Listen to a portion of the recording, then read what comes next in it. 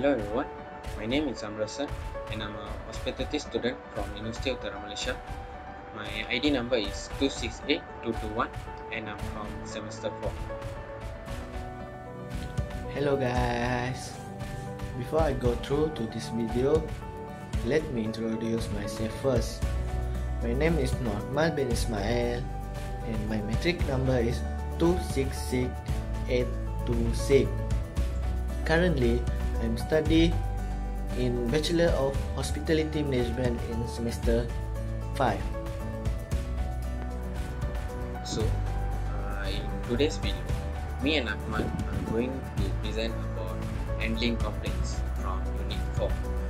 So, what is complaints? Complaints is generally the feel of unsatisfaction of customers towards a company's product or service. As of that, a company should be very professional in handling those complaints or unsatisfaction of guests. No matter what industry we were in, we will certainly need to deal with difficult customers at some point. Whether the issue is beyond our control or a direct response to a mistake. In business, we may encounter the good, the bad, and the ugly. Sometimes it is very difficult to know how to handle difficult customers, but with the correct tips and with the right way, we certainly can handle those situations with ease. As of that, in today's video, me and Ahmad are going to present about 11 types of difficult customers and how to handle them. Me myself will present you the 7 types of difficult customers and how to handle them. So I hope you all will get some information from our video. Thank you. So the first customer that I'm going to explain is indecisive easy. So indecisive easy is a girl. She's a girl who can't seem to make a proper decision on her phone despite so many questions she asks. For an example, when there's object A and object B in front of her, she can't seem to choose which object she want to purchase. So as of that, how can we help her? So the first step that we can do is acknowledge indecision. So by this way, we need to communicate properly what is basic needs before buying those products, those objects. Secondly, we cannot be very pushy. We need to let her phone to buy those products. We cannot push her to buy either object A or object B. Thirdly, we need to offer facts and the best solution for our needs. By this way, we can communicate what the facts either in object A and object B, which is related to the needs, so that she can choose the best option to buy either object A or object B. So the second customer that I'm going to explain is know-it-all caring.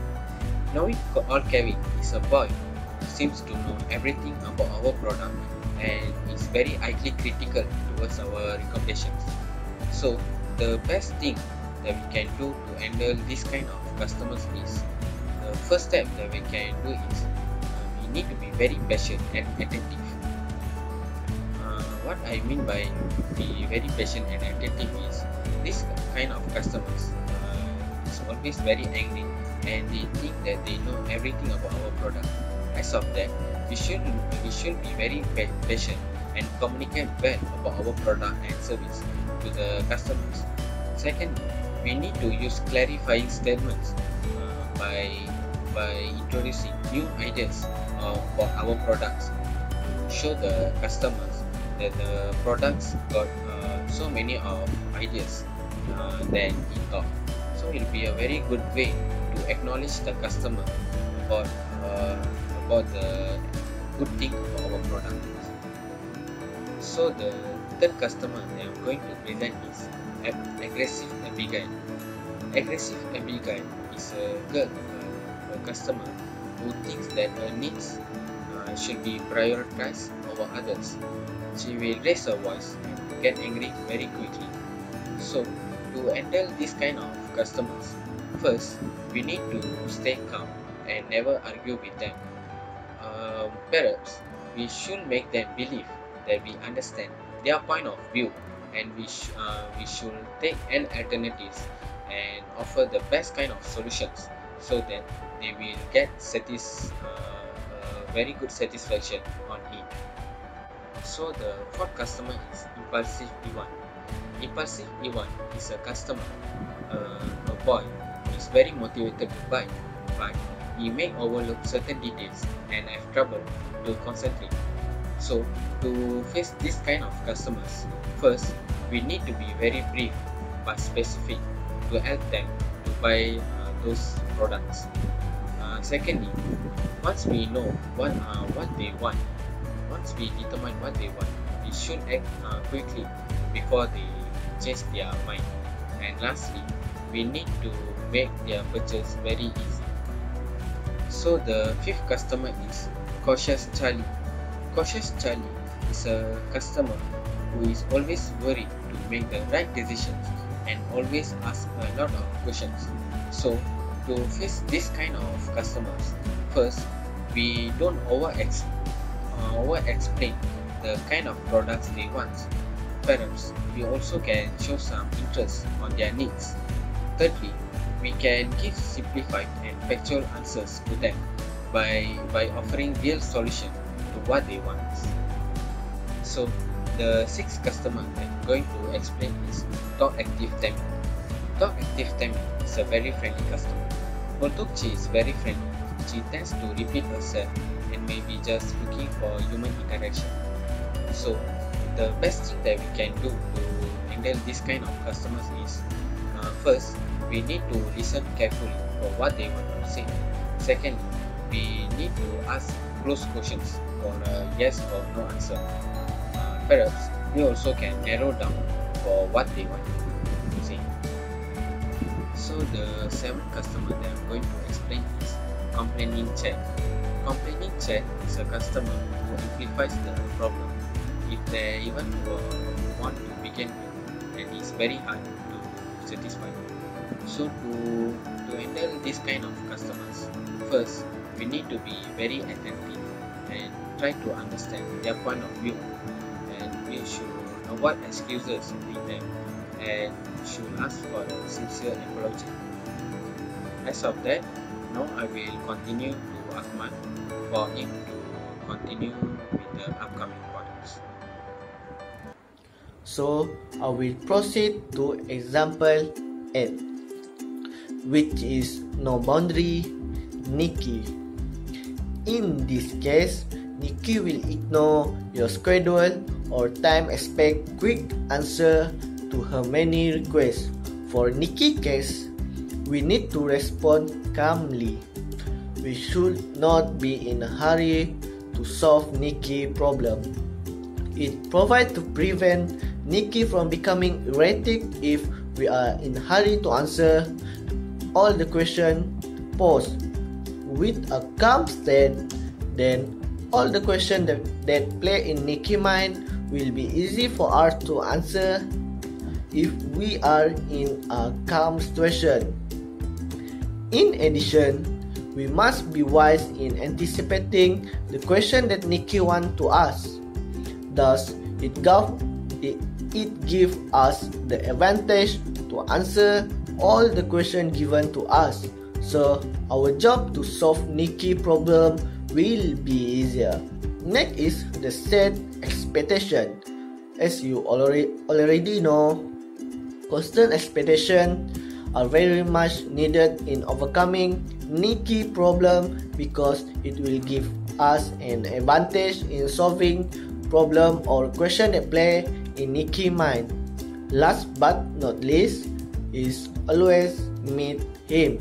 That way will be easier to answer all Nikki question when we face her. Next example we can see is best deal with Barbara, which is she very concerned about her budget and she will compare price and is often difficult to reason with. How should we help her? So the first thing is ask for a budget range. This way it will be easier for us to know the budget estimate set by Barbara. After knowing the budget that Barbara estimate, so we offer a list option that fit Barbara budget.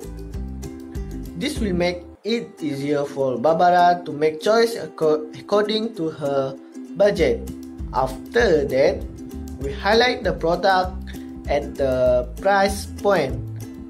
This way it will be easier for Barbara to find out the price according to the budget fit Barbara. Next example is demanding Devin, which is he know what he want, is entitled and may demand something you can't deliver. Therefore, for the solution, we need to be more communicative. It was like asking more questions to Devin at the request he needed. In this way, we will be easier to help Devin with his request.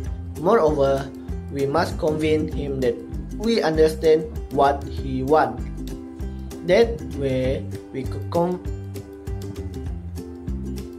if we understand the request made by Devin, after that, we must do our best to meet his expectation.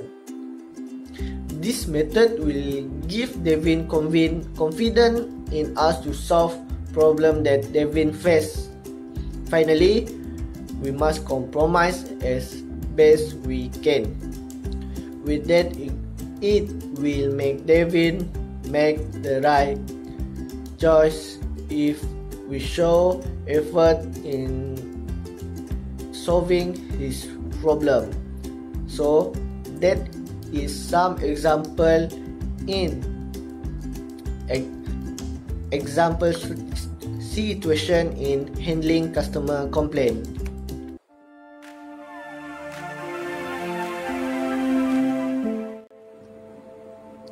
Difficult customer that we perceive to be difficult.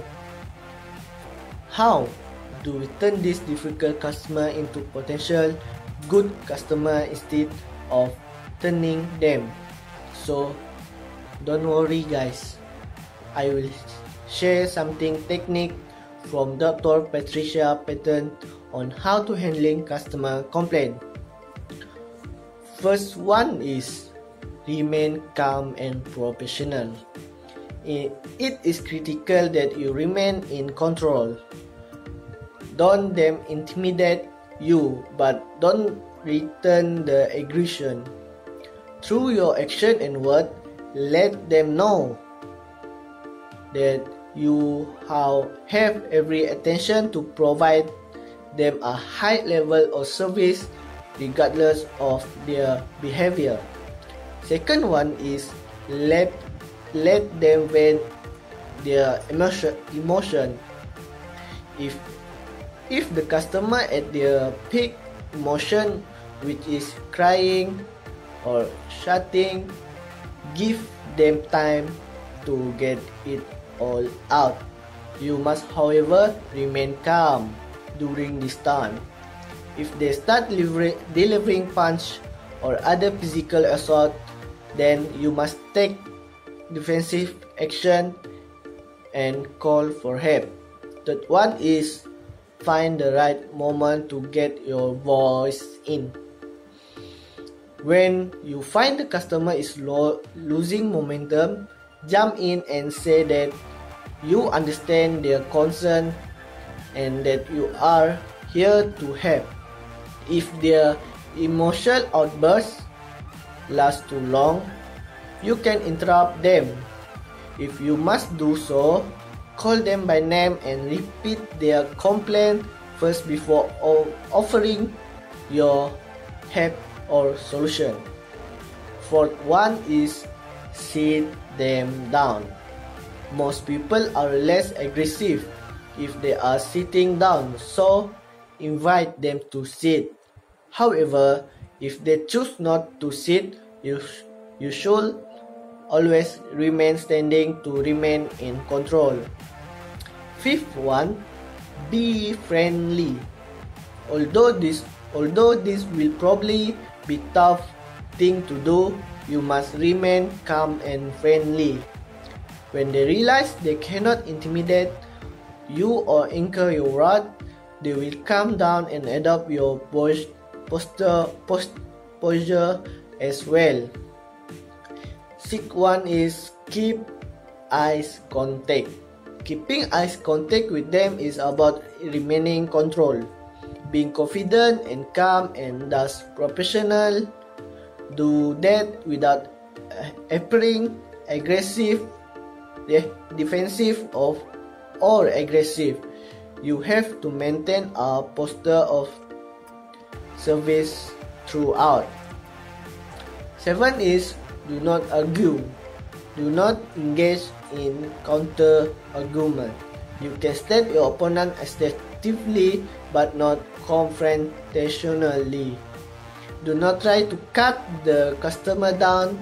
The idea here is not to make customer feel bad, but quite the opposite. 8 is listen.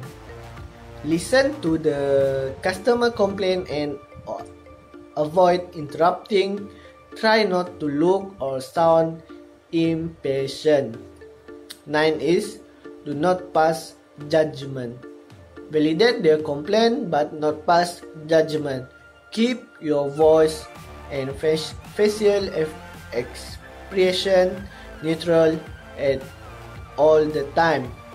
10 is maintain service attitude. Regardless of whether the complaint is founded or not, maintain an attitude of service. Last but not least is do not rush to agree or apologize. Do not rush to agree or apologize for the allegations. Try and find a resolution first to the problem. If need be, then do further investigation into allegation and make amends where appropriate. Sometimes complaining customer only want to be here. And the last one is solve the problem. Instead of taking a defensive stance, move into a problem-solving mode. Ask specific question, request for handwritten